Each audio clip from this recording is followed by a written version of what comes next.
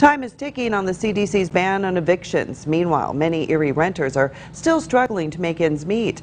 Erie County Care Management, though, saying that there are funds still available from the COVID Emergency Rental Assistance Program. Yoselin Person joins us now with the story. Yoselin. Jill, one renter we spoke with says that he hopes he can receive some kind of assistance. Now, he and just like many others who are also struggling to pay rent. When you make $8.35 an hour, that ain't much, is it?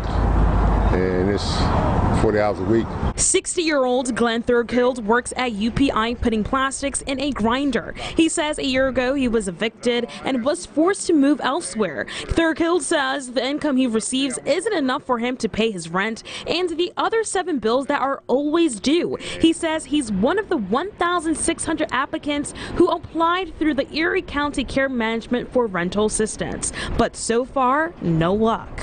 The Erie County Care Management says that the help continues for renters as long as the money lasts. It's a very necessary, very necessary program, and we're doing everything we can to help everybody. As long as you just contact us, we're there to help.